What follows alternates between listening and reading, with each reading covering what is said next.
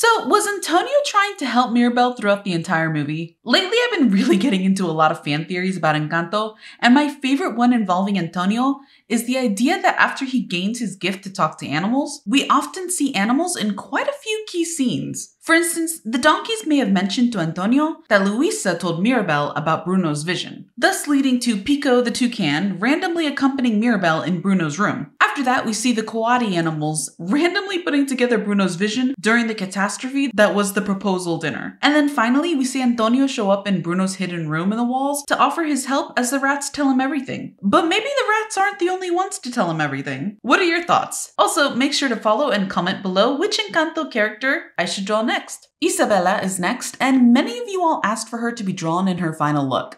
I definitely love her, but prior to watching the movie, I watched that short clip where she demands Mirabel to apologize to her, and I honestly thought she was the villain in this story. Then I watched the movie and realized she wasn't. I've read a lot of comments about people saying that she's way too old to be beefing with her sister who's 6 years younger, and I don't know. My sister, who's 8 years older, was definitely beefing with me while growing up. But to be fair, I really did fit the definition of annoying younger sister. But we're besties now, so it's all good. And that's what I love about Isabella and Mirabel, that at the end they actually become best friends. So like, follow, and comment below which Encanto character you'd like to see next. Mirabel is next, so let's talk about fan theories. The biggest topic is Mirabel's gift. I've read all types of theories from Mirabel didn't get a gift because she was meant to be the next matriarch to she didn't get a gift because she was nervous and her hands were sweaty and she wiped them on her dress and therefore she didn't get a gift? Yo, what? Another is Abuela unconsciously decides the gifts prior to the gifting ceremony, as each gift somehow correlates with each child and grandchild. With Mirabel though, Abuela was unsure about her gift, thus leading to no gift. At first I found that theory plausible, but we're shown that Mirabel is artistic and loves to crochet, so I don't think so. What do you think? Let me know your thoughts on why Mirabel didn't get a gift in the comments, or maybe she did. Also, follow for more. Bruno Madrigal, take number 2. And hopefully I got his skin tone more accurate than last time. The cool thing with being able to redraw him was I was finally able to add his hood in, which was what I wanted to do with my previous take on him.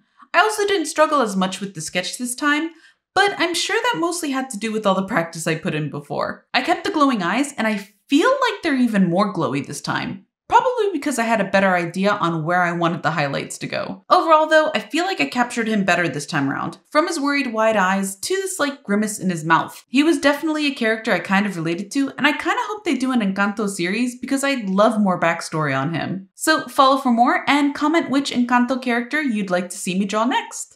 Luisa was honestly the first character in Encanto that I really loved. And I think the thing that made me gravitate the most to Luisa was the direction they went with her overall design. The fact that she didn't fit into this typical mainstream look that we've come to expect from Disney, but rather broke all those ideas by being very tall and muscular with a slightly deeper voice. And yet at the same time, they also made her beautiful, which I feel is important to point out because often the trope is when a girl fits into that strong, tall look, she's also made to look goofy or unappealing, which gets tiring after a while when you've seen that played out hundreds of times. So it's refreshing to see a character like Luisa. Like and follow, and leave a comment for who I should draw next from Encanto. It's the one you've been waiting for, Camilo. Gotta say, I'm pretty surprised by the love this character has gotten. Not saying it's undeserved, but Camilo was a character I didn't quite notice too much. I get the hype though, he's funny, a bit of a troublemaker, and deep down is clearly a big softie. One thing that sort of gets to me though is despite being only a few months older than Mirabel, there wasn't a whole ton of interaction between the two. And one of my favorite fan theories is that he probably pulled away from Mirabel when she didn't get her gift because he was scared he'd lose his, as if she were bad luck. And that's so sad. I hope we see their cousin friendship get better in a series or a sequel of some sort. So follow for more, and who should I draw next from Encanto? I recently watched Encanto and completely fell in love with it, which if you follow my Insta, y'all probably know how crazy I am about it since I've drawn almost all the Madrigal grandchildren digitally in the last few weeks. But I wanted to try out my traditional skills with each character now, and obviously Dolores is the first one. I loved her character so much, from how pretty she was to just how cute her little squeaks were. I also wanted to make sure I captured her sort of wide-eyed look where she's looking to the side. I feel like it gives a slightly anxious emotion to the character because that's kind of the feeling I got with her character throughout the movie. And I mean, if I was able to have super hearing, I think I'd be freaked out quite a bit too from discovering a lot more about people than what's necessary. Of course, like and follow for more, and let me know which Encanto character you'd like to see me draw next in the comments.